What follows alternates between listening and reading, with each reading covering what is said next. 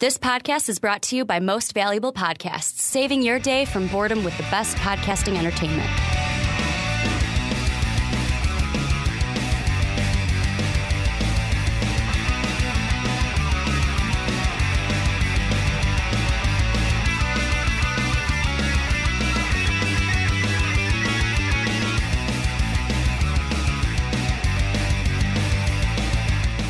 Welcome, nerds. I'm Mark Weber, and you're listening to A Graphic Conversation, the bi-weekly podcast where we read, discuss, and review the best, and hopefully not the worst, in graphic novels. Today I am joined, as I always am, by the original man-child, Ricky Widmer. Yeah, you know, I love Johnny like we saw him 2 weeks ago, but I like having all my room on this side of the table. It's two big guys on one side of the table. I can either sit here like I do for the fast break, or I can sit here where Dave sits, or I can just sit right in the middle. I'm kind of free roaming over here. Yeah, it's like having the middle of the bed. Yes, how nice is that? It's the best feeling in the world. Or in my life, it's you have about this much of the bed because of the dog. No, not the dog. Dog's got his own bed. Oh, it's because of the wife. You get this much of the bed. Wife's got this much of the bed. Half of it's never even been touched. I don't know how it works. The life of a married man, I guess. Right? Yeah, when you fall off the bed and you're like, "This is life now." Hi, dog. How are you? Anyways. For those of you who have never listened to A Graphic Conversation before, like I said, we read, we discuss, we review graphic novels. This time it is Valerian and Laureline, The City of Shifting Waters. And before we press record, I was telling Ricky about how if a 2005 emo band had told me or had announced that their record's called The City of Shifting Waters, I would have been like, hell yeah. That is a badass title. I like that title more than I like the book. The City of Shifting Waters. Yeah, it's super cool. You know, they got some cool names. Those of you who are listening to this, you might know or have heard Valerian and Laureline because it's kind of old sci-fi, you know, in kind of sci-fi classic in a way, but also because there's a movie. Yep. Valerian out about this, and that's a big reason why we wanted to read this. I know you were super hyped. Oh, I can't wait to see the movie. Cannot wait to see it. And you were hyped about this, the graphic novel, because of what I've been seeing with the movie. Because I am one of the few that never heard about the graphic novel until I saw the first trailer for Valerian and Laureline, where they're like based off the groundbreaking graphic novel. So. What were your expectations going into this? Let's talk about that. I thought it was going to be a slam dunk. That's I was gearing up for a phenomenal ride, basically because that's what I've been seeing through. And I'll be honest, maybe I've fallen into the trap. That's what I was seeing from the trailers, and I was like, "Oh man, if it looks this good, yeah, I can't wait to see what the graphic novel's like." It's kind of like. When I saw Watchmen, I went to see the movie. What a mistake that was watching that movie. Well, I went to see it. This was back in high school. Which, funny story, I had a razor at the time or a phaser. The end button was broke, so I couldn't turn. If I turned off my phone, it was dead. My phone died while I was in Watchmen, so I had to go get a new phone because I couldn't turn it on. So that's a fun fact story. But I went to see it, and then I was like, oh, I want to read the graphic novel. And besides the ending, I loved the graphic novel. So I was expecting almost the same thing with this. However, it wasn't the exact same as my experience with Watchmen. Yeah, and those of you who don't know, we're in spoiler-free zone right now, so we're not going to spoil anything if you want to read this. We will warn you before we spoil the hell out of this book. And I agree with you in a lot of ways of that, you know, you kind of get the hype. I mean, I love sci-fi. If I had to pick a favorite genre, it's sci-fi.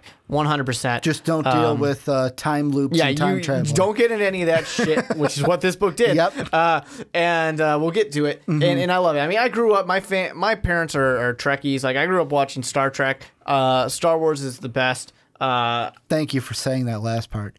That Star Wars is the best. I love Star Wars. You got to pick one or the other. And I love Star Wars. You chose wisely, Mark. But I'm a political science kind of guy, and that's what the original series of Star Trek really dealt with was a lot of societal issues, and that's why it's super badass. Big deal. Anyways, a lot of great societal things being taken care of on Star Trek. Anyways. So the City of Shifting Waters, you know, I was excited for that. I was like, this is going to be pretty cool. I know they have a lot of kind of early looks at things, that early sci-fi, with like computers, ooh. But, and I really think this isn't necessarily spoiling anything, but I really think it's interesting the way they say, everything is instant for them. You can instantly travel. It's not like you have to, all right, well, we're going to fly this spaceship. Yeah, going FTL. No, I want to go to the light. store. Boom, I'm there. Yeah, exactly. So it's cool. It's cool in that. It's very different, very unique, and it's kind of a classic. So I was interested in that. Well, and also to me, the thing that got me right away was the art style, and I never felt like with this, and I don't think this is spoilerly. I never got the connection that until I was like almost 75 to 80% through the graphic novel, because maybe my mind was just like, well, this is how it's going to be. The story to the art never mixed. Like, the art style to me looked like I was reading a Sunday morning cartoon. Yeah. It looked to me like, oh, I'm going to pick up the Sun-Times and check out what the comics are for the day. I actually disagree with it. I think that the art and the content matched very well, because to me, the content was very cheesy. It was very campy, I guess, in that sense. And then I saw this art as they're not trying to be realistic. They're trying to be very classic comic. It's 1968 or something like that. It's classic. It's what you'd expect. It's like I mentioned to you when we first started talking about, oh, what did you think about it? Like, and this was the point where you had already read it. I still had to read it. And I had read like the first few pages. Yeah. Right from the first panel, I was like, so am I supposed to take this seriously? Because it looked like, maybe it was because it had that kind of reflection of it looked like the funnies, but I kind of looked at it and I'm like, so I'm not supposed to take this seriously. This is like, because to me, I'm usually a guy where, yes, I like to laugh, but I like an in-depth story and I like the story to drive it. And I didn't think that this story was necessarily enough to drive and get me interested from the word go. Yeah, and something that's so kind of interesting when you think about this too is knowing that it's the movie. And I honestly do not know very much about this movie coming up. It's coming out. I don't either. On July 21st. Besides the trailers. And in my head, I have trouble separating this movie from that other space movie that Chris Pratt and Jennifer Lawrence, I believe, are in, which I don't remember the title Channing of. Tatum. Channing Tatum. Yes. Yeah, not Chris Pratt. And I have trouble separating these two movies because it's boy and a girl, space. But anyways, so yeah, I don't know. We'll get probably a little bit more into that in the spoiler zone. But Ricky, who should read this? Who is this graphic novel for? Really, to me, I know you were going to ask me this question. You ask me at every single episode. But for this one, I think it's, if you're a fan of the one and dones, where you're like, you know what, I want to get into it, but I don't want to have to, like, we talked about Morning Glories at the beginning of the season. I think it was like episode 3 of the season. It's not something you have to jump into and you have to keep reading. You can read this one and then be done. So if you like those kind of stories, you might like this. Or if you're a person that likes the art styles of like the funnies in the newspaper, old the morning style cartoon. comic, To me, it didn't. Plus, if you're a person that likes a ton of exposition, this is great for you because they explain almost everything. Which is very classic sci-fi. I mean, it is classic sci-fi to be like, I'm going to explain what this computer looks like for 5 pages, and it's not that crazy. But it's just the kind of thing of like, we're getting you to know, and they have to do a lot of exposition because of the fact that you are just thrown into the middle of, this isn't issue 1 of Valerian Laureline. This is like issue 100 and something that came out, and we're just telling you one story. It's like when you jump into the middle of a Spider-Man story, but you've never read Spider-Man before, so they have to tell you a lot about it. That's kind of what's going on a little bit. They beat you over the head a little bit with it, but we'll get into some of that stuff too. The cool thing that like you said, is it's very one and done if you want. I mean, they have the City Shifting Waters, the Empire of 1,000 Planets. That's what the movie is based off of, which we did not read for this one for reasons. And the cool thing about this, by the way, I'm pretty sure it's free. This is free on Kindle. It is. It's an ebook. It's a PDF, so it's going to be a pain for you to actually read it. And I did see some of the comments were, one of the comments on Amazon that gave it like a 1 out of 5 was like, you know what? It's just a PDF and they just scanned it. It's not worth it. To which I would think it's free. Yeah, it's, free is you're nice. Not paying anything, so I'll take shut that. up. Yeah, it's very much, if you like that type of stuff, if you like a very classic sci-fi, it's very campy in a lot of ways. So if you're into that, you might enjoy it. I mean, I'm not trying to say this is like Doctor Who, but if you like that kind of style of like, it's sci-fi, very unique sci-fi, and it's very campy, and you're going to have fun while maybe a serious thing happens, then sure, you're going to like this.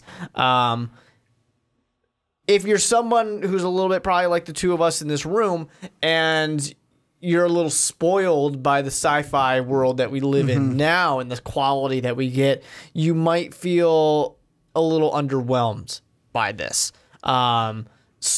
Which is me. Take that as you will. It's a very short read, so if you want to read it, it's free. You'll get through it in an hour. I think it's like 48 pages or something like that. It's quick. It's very quick, which essentially is like, I don't know, 2 issues. You're going to get through it pretty fast. So now hit pause if you want to read this, but not yet. Hit pause in just a little bit. We're about to enter spoiler zone. The way it worked, we didn't spoil things before, but now we're going to go into we don't care anymore. We will spoil it at all. So if you want to read, like I said, it's free. I say go ahead and just do it. Why not? Then you can go ahead and hit pause in just a little bit, but not right now, and come back and join us when you're done. Yeah, when you're done, come back and join us. But if you don't care about that, if you just want to be here for the conversation, that's fine too. A lot of people will do that. So be a part of that conversation down below and on Twitter, at Ricky Widmer, at the Mark Weber, or at Most Valuable Pod. So go ahead and hit pause now. All right, but if you didn't do that, then all right, let's talk about this. I want to talk about. I know we both have some criticisms, although nothing too huge. But let's talk about something you liked. What's something you liked about this? Laureline. Yeah, I liked one of the only main positive that I came from this. There were 2 characters I liked: Laureline and then Sunray, I believe was his name. Those are the only 2 characters I like. Sunray, because he was kind of like that, I don't give a fuck what you say, I'm going to do what I want. Pew, pew, pew, shoot at the robots that my bullets do nothing against. Plus, Laureline was the only character that I was like, yeah, you know what, I'm going to attach to this character. How she was kind of a little bit spunky, a little bit more, where like when she got shrunk, it's like, don't talk to me like that, blah, blah, blah. She was a little bit more attitude-ish. Yeah. And attitude, that makes it sound terrible, but she had more personality to me than Valerian, than anyone else. And to me, like I said, that's really to me the only positive I can think from. This was not one of my favorite graphic novels that we've read. And I think it's something that's interesting too, and just kind of a downfall of how we jump into something like this, which is supposed to be very single issue and stuff like that, and just one off. But here's some stories here, and that you don't see any character development. And honestly, there's not really supposed to be any character development because it's part of a larger story. You see a guy like Sunray who's kind of taking over a little bit. At the end, you're like, all right, is he going to, what's he going to do next? I'm very interested to know that. At the end, it seemed like he basically was getting a new crew together to take over the streets, do what he was doing the first time. Yeah, and that's an interesting idea. You have your favorite character, X, Zomble. I don't know. But it's interesting because he's this big bad guy who kind of blows himself up. And you're like, oh, but that can't be the end of him. He's going to come back. So there's interesting things for the future that are going on, that are being set up. There's interesting things that happened in the past, sure. But in this short, contained, hour it's going to take you to read this, there's just not really any development that goes on. And that's what you kind of miss out on. And something that I'm sure they'll do differently in the movie because they kind of have to for that. I hope when it comes out on July 21st, I think. I believe you guys will know whether or not they did that. And the thing that I didn't really, my main grief with this graphic novel or this comic, however you want to look at it, was the things that I feel like they explained things that they didn't have to, but the things that I would have liked them to explain, they didn't. Like, first off, how and why, like, how did Laureline get to Valerian when he went to New York? Well, and she went to Brazil, apparently. And why did she come up in a different spot when really it was supposed to be, okay, I'm traveling, boom, I hope that this isn't underwater because I'm going to be in the same spot just And I years feel ago. like that's one of those campy type of just, you accept it kind of things. Where like, back when this was, being written, it was very much like, and coincidence. She just came and she happened to get there at the right time, and she happened to go to the place just magically that has all these scientists meeting to talk about how they're going to fix the world. And it's just one of those kind of campy, like, oh, that happened. And it's like the ultimate suspension of disbelief. You just have to accept that it happens. I was like, I could have used some explanation there. When they brought up the main baddie, X, I would have liked a little bit more explanation on him. I would have liked a little bit more explanation on him and Valerian's past, because they make the joke of, like, he goes, oh, well, I'm not here to bore you with our past. No, continue. I would like to know who you are. For the sake of where we're at right now, please I would like to know a little bit more about these characters. And he tried to conquer the galaxy before, because I had to look up a little bit for him, too. He tried to conquer the galaxy before, and it didn't work, and he was captured, and now he escaped. And that's my problem. It's tough. That's my problem with stuff like this, because maybe I'm in the assumption when it comes to graphic novels, unless it is something like Batman, Flash, Spider-Man, something that is so universally known to where you can say, this is the Joker, and I do not have to explain who the Joker is, because most of my audience will know who, like, the people not looking it up are a much higher percent than the people actually looking up who the Joker is. I think with this, it's one of those things, who's going to take that? Now, I didn't take that next step to look up who he is. But to be fair, this was written so long ago that it was popular then. And people did know. You got to think, when this was written, we didn't have the internet. Yeah. We didn't have we couldn't just type it into Google and it pop up. And it's the kind of thing where when you're assembling, when you're putting together comic strips and comic issues from the 60s to 70s, you're kind of not going to be able to say, let's edit in some explanation for who this character is. I just feel like the way Laureline got there needed a little bit more explanation. Yeah. X needed a little bit more explanation, and there was one other one that I'm blanking on right now, but there were too many things that was one thing. Also another thing, it didn't pull me in from the start. I like graphic novels that pull you in from the start or make you care from the very beginning. If I am very wishy-washy, if I get 5 pages in and I'm wishy-washy and I start thinking, should I continue or should I just put this down? I've got other things to do. It's got a little bit... If I'm starting to think that, you're not going to be a high-rated graphic novel to me. It's got a little bit of some action at the beginning and moving quick once he gets to 1986 New York, because it's traveling through time. That was it. Because I get why... This was the other part. You just reminded me by saying New York.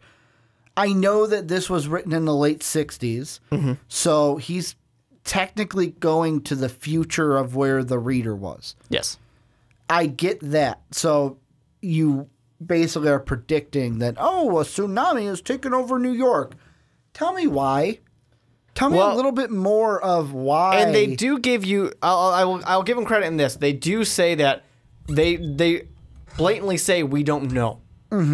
And once again, that's one of those campy sci-fi you just have to accept, unfortunately. When you read something like this of saying that 1986, a nuclear explosion went off at the North Pole, and kind of global warming-ish, melted the ice caps and, everything got fucked over. The Earth gets heated, and we don't know what happened after that because the power that be won't let anybody travel there to find out. So I will give them credit for that of, is it the best way to deal with something like that? No.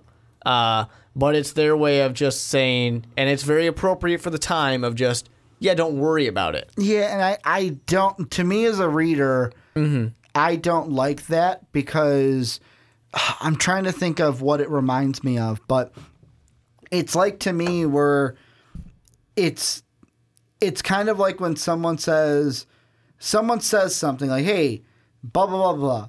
No, but you're like, do this. But why? Because I said so. Okay. You didn't really tell me why I should be doing this. You just told me because I said so. Like, that's what this reminds me of. And that's why that's kind of a little bit of a negative on my part. I know that there are other people that are going to jump in and be like, okay, I accept everything. I think that, if you jump in with that mentality, very clear your head and just accept what's going on, you'll have fun. You'll enjoy reading this. I mean, I think it's cool. I think that a lot of the world stuff they have is cool. I think this version of New York that's destroyed and there's a tsunami that's going to show up at some point, I think that's really cool. Be interesting to explore that a little bit more. I mean, we only get 30 pages of it. And then boom, they're gone. Yeah, and then you're quite possibly never going to go back, essentially. Although they set it up where Sunray, they probably will go back at some point, I'm sure. Although they're not supposed to. It's against the rules. Anyways, the hard thing is, as a modern reader and the style that we are used to now, it is so hard to go back and read something like this and just accept it for what it is.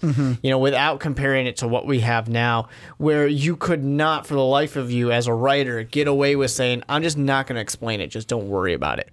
Unless you did it in a really jokey kind of way of like, hey, I know this doesn't make sense, but don't worry about it. It's not worth explaining. I mean, you do get certain sci-fi stuff where they will say, if they're not going to be a hard sci-fi, where they're going to say, I know the science doesn't make sense for why this works, but don't worry about it. Just accept that this is the way it is in this universe. You get that a lot with why are they able to travel at the speed or faster than the speed of light? Don't worry about it. It doesn't matter. Okay. And you kind of had to just accept those type of things. Leaps of faith here. But I don't know. I mean, for me, my gripes, of course, are lack of any character development. I understand why it's there. But as I'm reading this graphic novel on its own, I can't ignore that. It does have a lot of that just, all right, and then we're doing this. And then we're doing this. And then we're doing this. And it just kind of is moving along, and you're like, none of these things really have that many consequences. That's another thing that bugged me, and there's going to be a lot of these, so I apologize. But where it would be like, panel, later. Yeah. And much later. It's like, but what is going, like... They're skipping forward a lot. Just keep the story moving. Why are you skipping, like, to me, it's when you do that, once or twice, fine. But the more you do that, the more it fatigued me as a reader. Yeah. To where I'm like, okay, so I'm basically, it's kind of like I felt... You're getting the highlights. I felt like I was watching a Netflix show, but instead of watching it, I just kind of moved my hand on the little cursor, and I just watched the little preview box that comes up.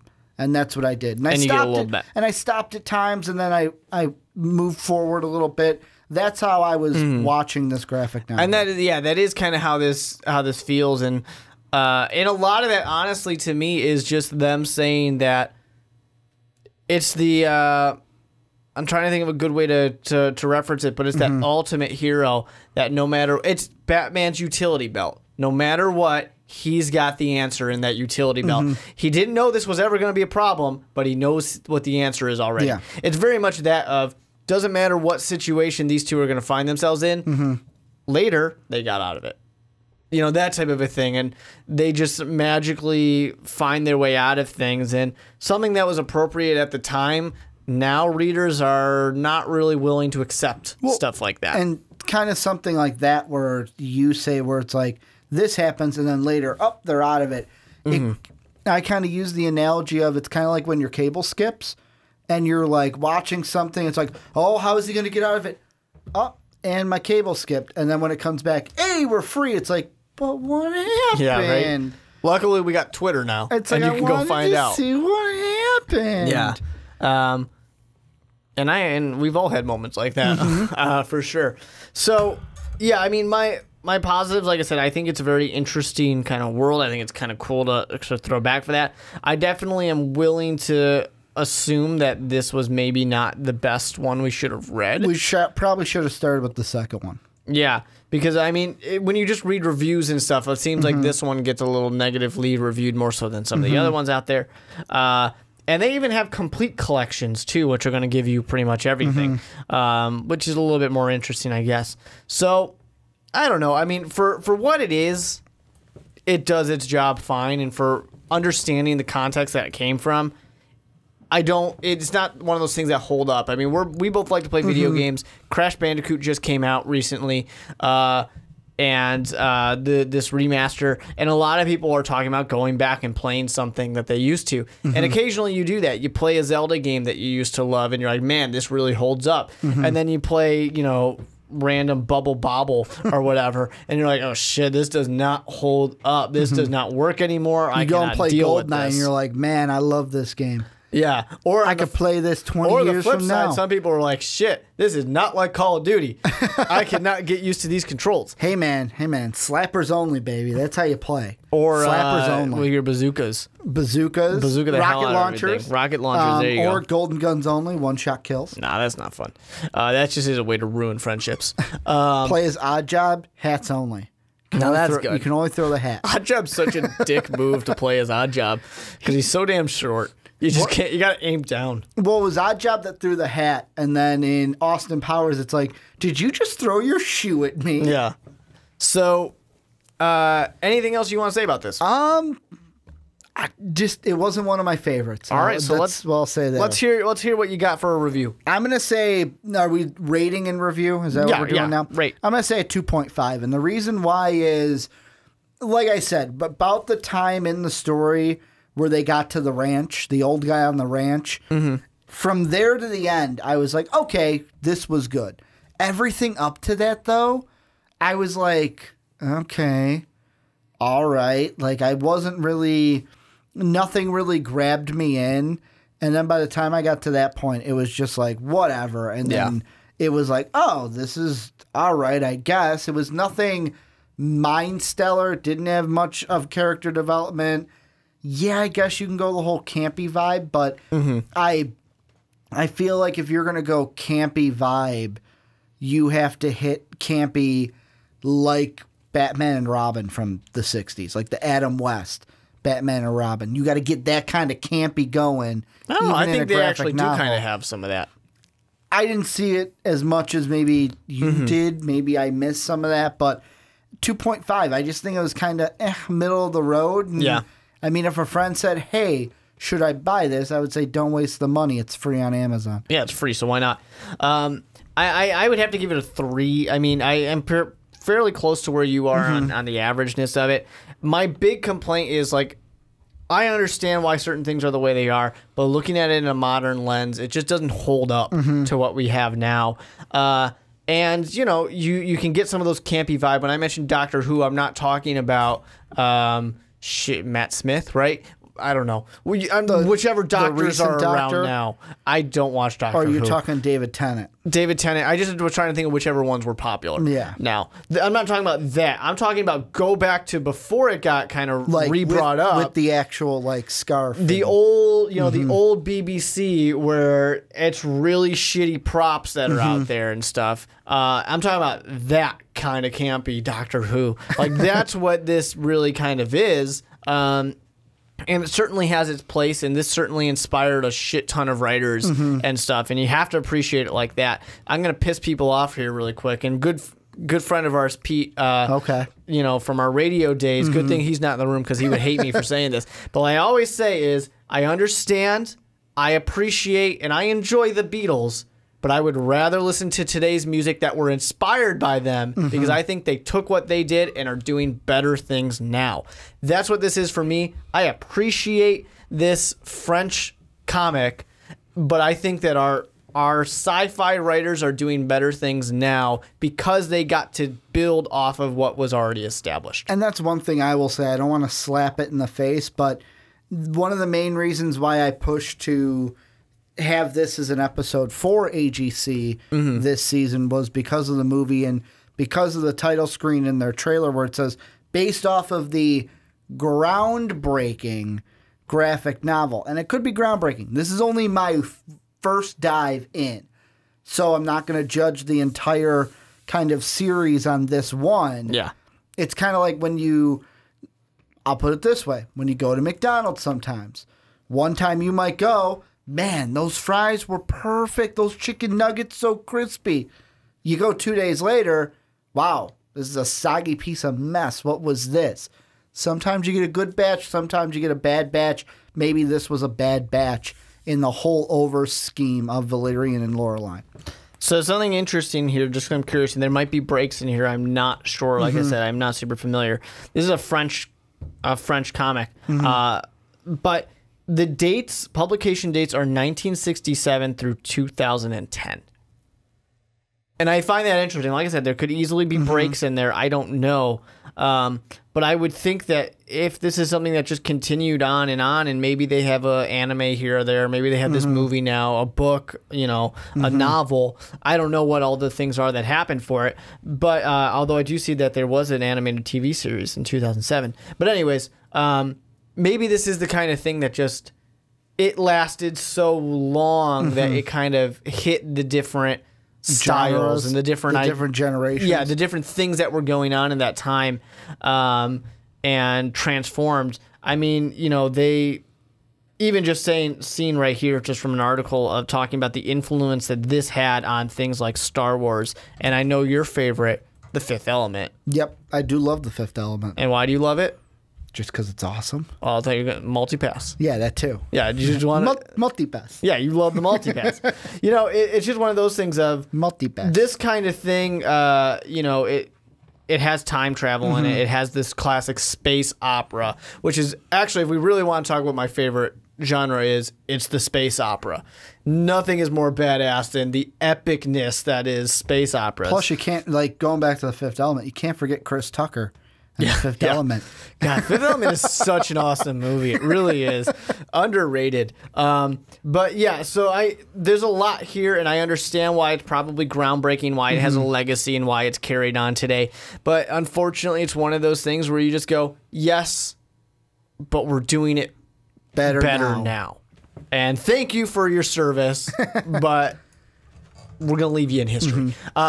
So go ahead and read it because it's free. Why not? But we, every other week, are going to be, for the season, until the season ends. We're about halfway through at this point. This is the first episode after the mid-season finale. Hey, there you go. Every other week we're going to come with a new graphic novel, and this is one where it is not a one-off. We are going to be reading the Manhattan Project's Volume 2, and it's hard to give descriptions without spoilers, so I'm going to try my best here. But this is the second volume here, and it's all about scientists and alternate history and people you expected to be good guys being bad guys and people being fucking crazy. And really, you're excited for this one. I love Manhattan Projects. It's awesome. And here's a little addition here. The battle for global supremacy is now underway, and the bad men of the Manhattan Projects will only accept one outcome: world domination. Isn't that exciting? So if you like history, you'll like just to see some of the different takes on some of this stuff. I'm excited because it's very weird. It's very quirky. And the one thing I will do for you guys out there, if you're like, but guys, I haven't read number 1. I'm not promising. I'm going to say I'm going to try to because I can't remember when we read. It was a little while ago. The first one. I think it's in the 0 season. If it's in the 0 seasons and I can find our recording of it, I will put it in the description for you guys. If you're just like, you know what, screw it, I want to listen to Ricky and Mark talk about it to kind of see. Because we nerded out about it. Should I read the second one? And then I want to get caught up with the story. And should you read the first one as well? It. Yeah, you probably should. You should. I love it. We mentioned Pete, and just a quick shout out to him because he's the reason why we picked this one up. So at Ricky Widmer, at the Mark Weber, at Most Valuable Pod, hit that sub button so that way you know when all of our content's going up. We got tons of stuff going up every single day, so a lot for you to enjoy. And of course, hit the like button. Let us know down in the comment section what you thought of this graphic novel, or what you think just about sci-fi in general. What's your favorite space opera, sci-fi, whatever it is? Let us know down below. We will see you in 2 weeks when we read The Manhattan Projects, Volume 2.